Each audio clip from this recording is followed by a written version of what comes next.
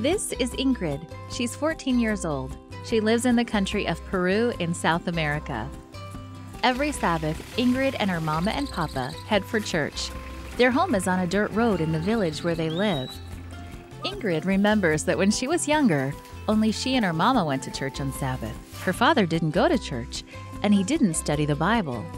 He used to drink alcohol and take drugs, and sometimes he stole things so that he would have money to buy drugs and alcohol. Ingrid wanted Papa to love God and come to church with them, so she prayed for him every day. Papa noticed how much it meant to Ingrid, so once in a while, he would visit the church to make his family happy. Before long, he stopped using drugs. It took a while, but eventually he gave his heart to Jesus. Then he wanted to tell others about Jesus too. Ingrid showed her papa how to study the Bible. It was hard for him because he hadn't learned to read well, but as he read his Bible, his reading improved.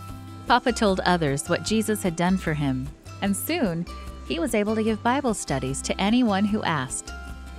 Ingrid's papa was the first person she led to Jesus. Since then, she started a Bible study group for her friends. Last year, Ingrid and her parents led almost 60 people to Jesus. The family has planted one church and formed 2 small groups that are studying God's Word together. Please pray for people like Ingrid's papa, and thank you for doing your part to tell others about Jesus.